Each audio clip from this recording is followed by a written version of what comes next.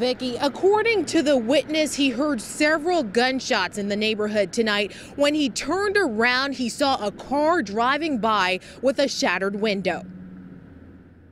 And about that time, he got out, this white dude got out up on the steering wheel, and he come to the back door and opened the back door. And he was kind of pulling like, but I couldn't see nobody. And then he got back in the car and made a right turn and turned on 41st. When he made a right turn, when he turned real fast, the body, main went out the back seat from the back door, just run out.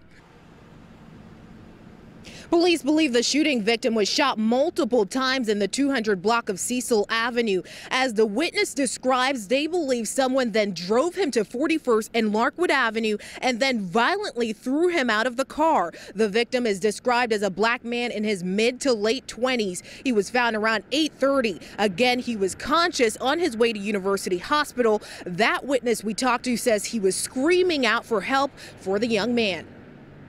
I was hollering for somebody to call the police. It was awful to pull up to the stop sign and drop somebody and take off and throw him out like a dog.